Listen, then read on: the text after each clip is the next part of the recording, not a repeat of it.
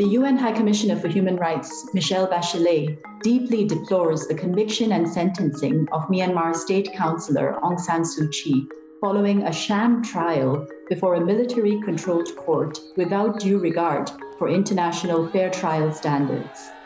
The conviction of Aung San Suu Kyi will only deepen the rejection of the military's rule. Any trial in Myanmar is not a fair process. The Myanmar does not have an independent judiciary in the first place.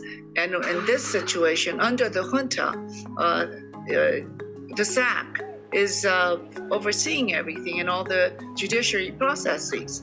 And therefore, one cannot say it's anywhere near being fair and free and independent.